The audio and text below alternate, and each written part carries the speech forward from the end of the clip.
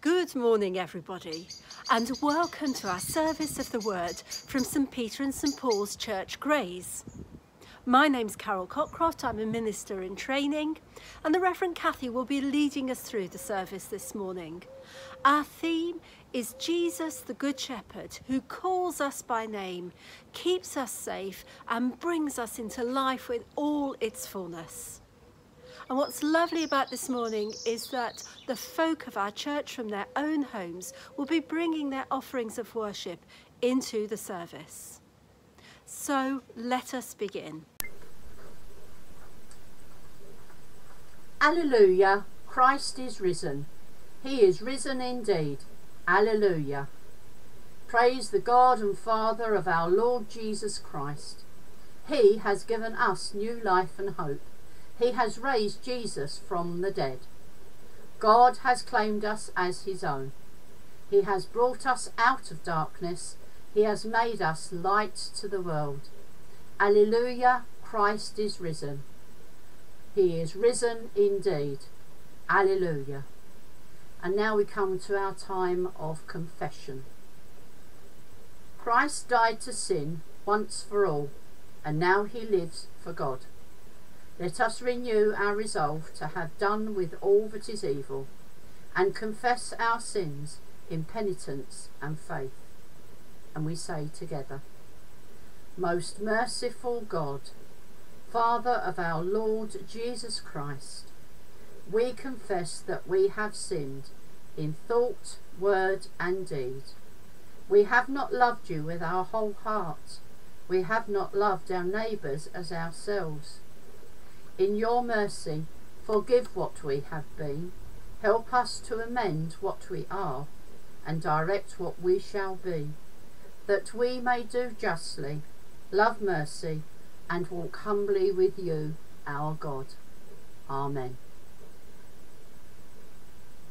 God so loved the world that he sent his only Son to be our Saviour.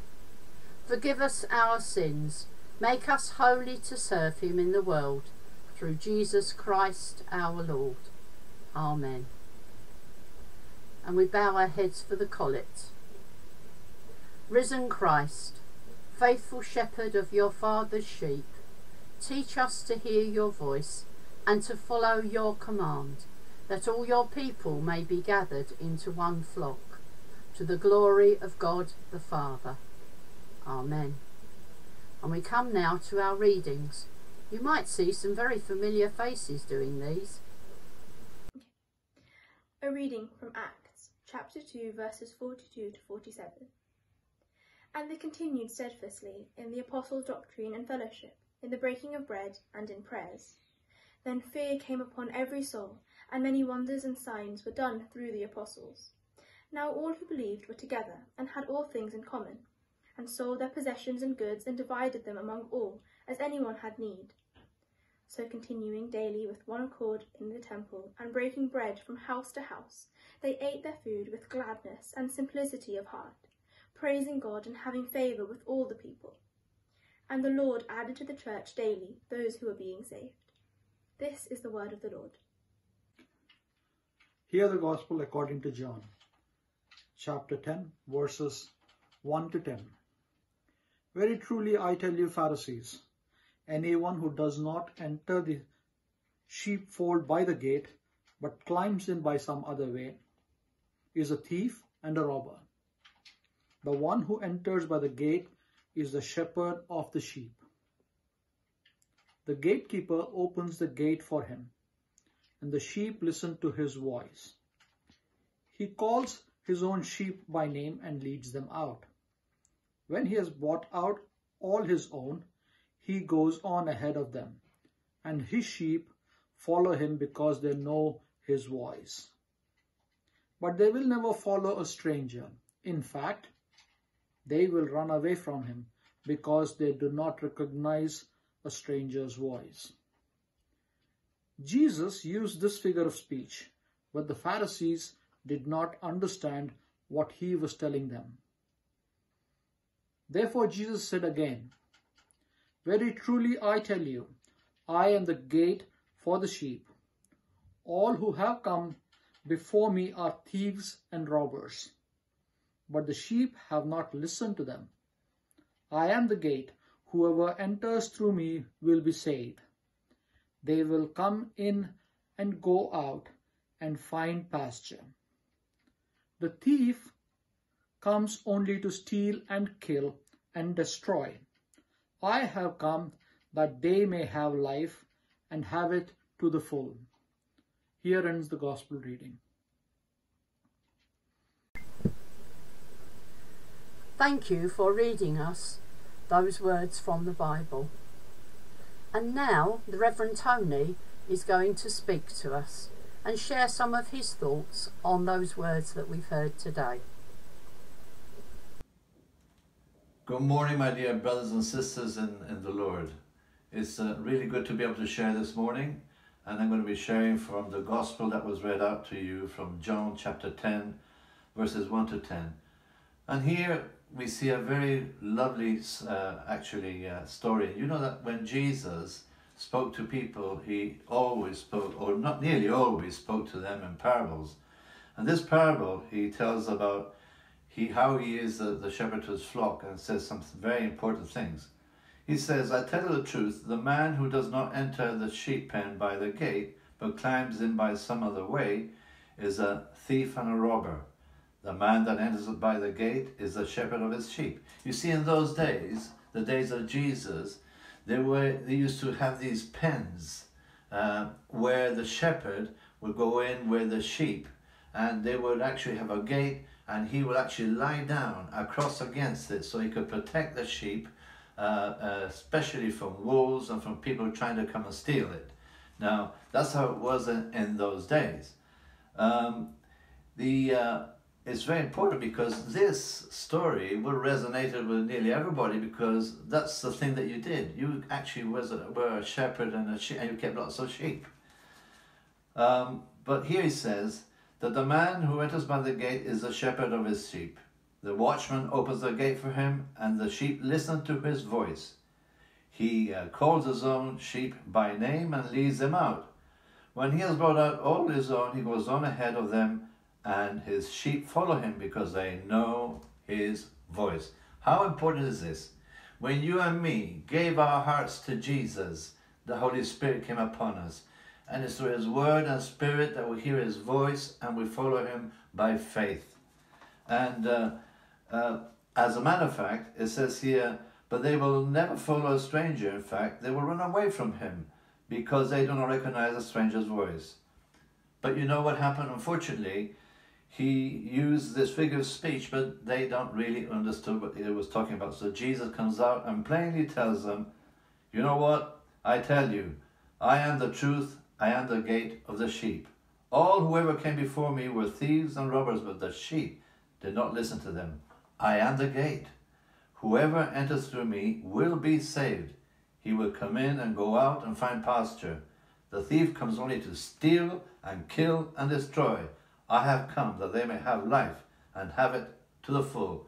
My dear brothers and sisters, during these times of panic and of great crisis, pandemic, let us not open the door to fear, to anxiety and panic, because we need to be assured that Jesus is a gate, and he is a spiritual gatekeeper of our lives, and he came to give us the fullness of life so that you and me could trust and live a life full in him. He says that his love endures forever.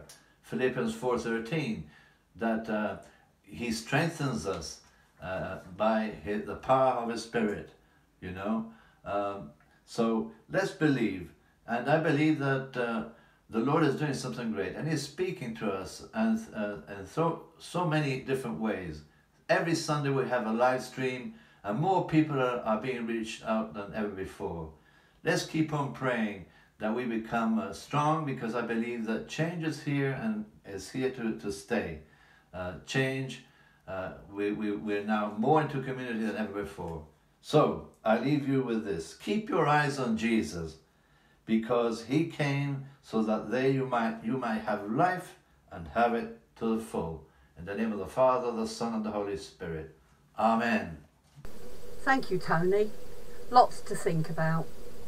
And now, Archie has been kind enough to record "The Lord is my shepherd."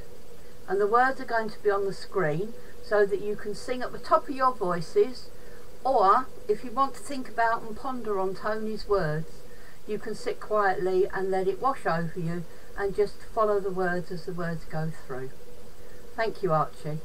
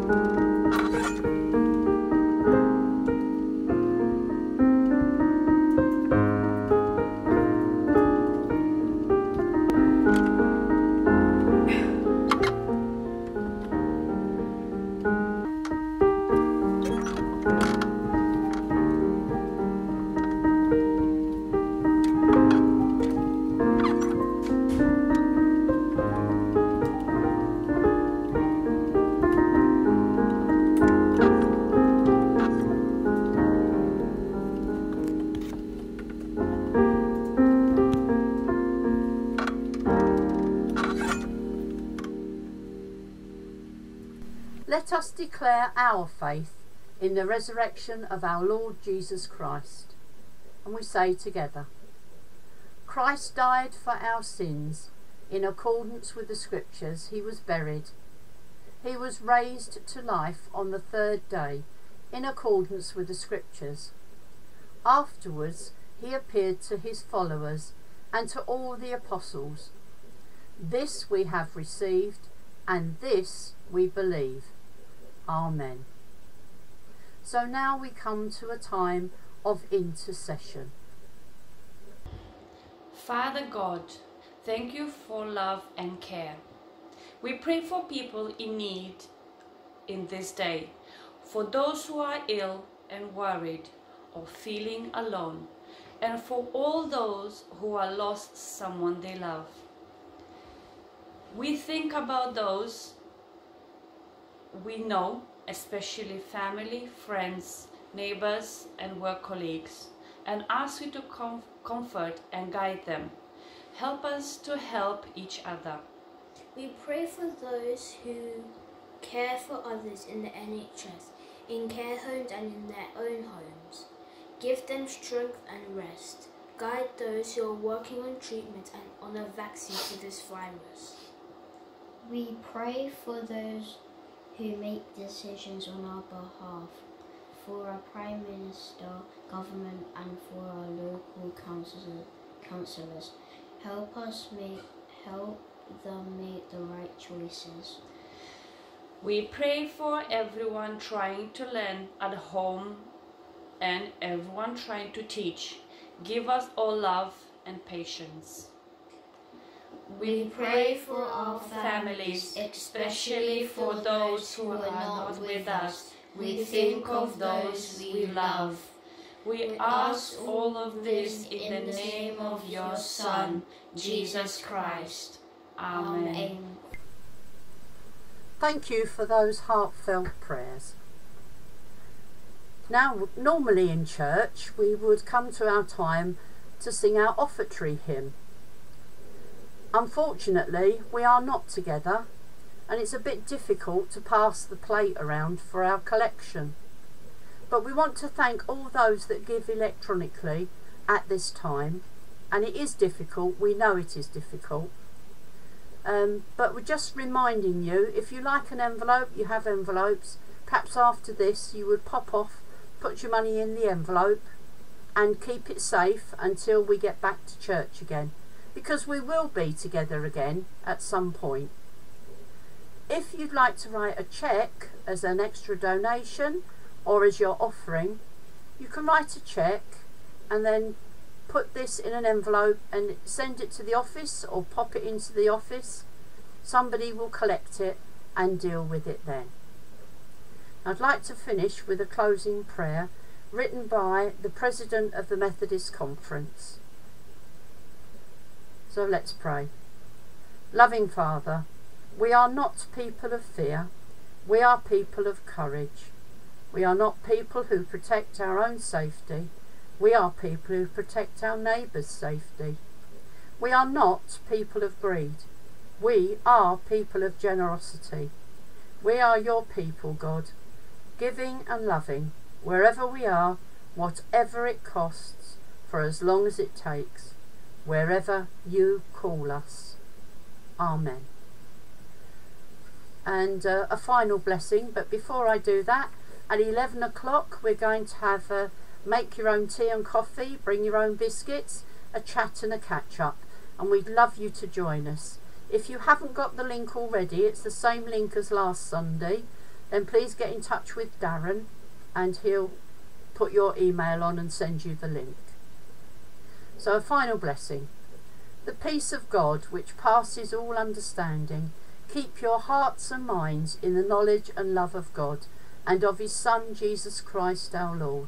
And the blessing of God Almighty, the Father, the Son, and the Holy Spirit be among you and remain with you and all whom you love always. Amen.